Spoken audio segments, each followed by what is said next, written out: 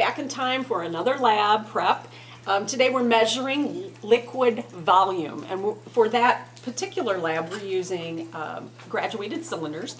They're called graduated because the numbers get bigger and bigger because they contain larger and larger amounts. They're measured in, of course, metric. So for this one, this gets up to 100 milliliters. This little baby one gets up to 10 milliliters. So it just depends on how much you want to measure out.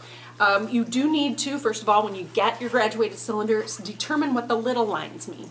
The big lines go by 5, so you've got 25, 30, 35. So that means that these little lines all have to go by 1. So you have 26, 27, 28, 29, and then 30.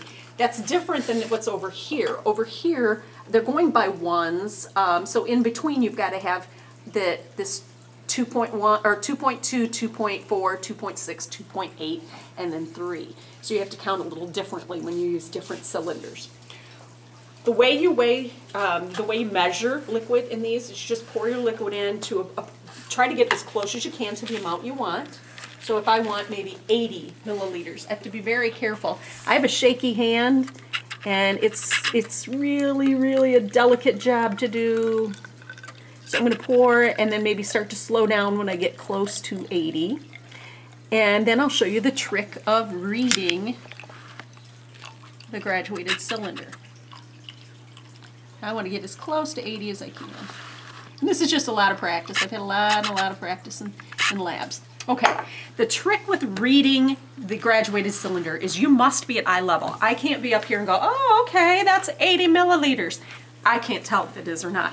I have to get at eye level and look over, and I can see straight over to that line where it says 80 milliliters. Now, the second trick about using this graduated cylinder is when you're measuring some kind of water, water's going to show, it's a bubble that's there on top of the water, and it caves in. And we need to look at the bottom of that bubble. The bubble's called a meniscus, and we always want that bubble bottom to line up with our amount.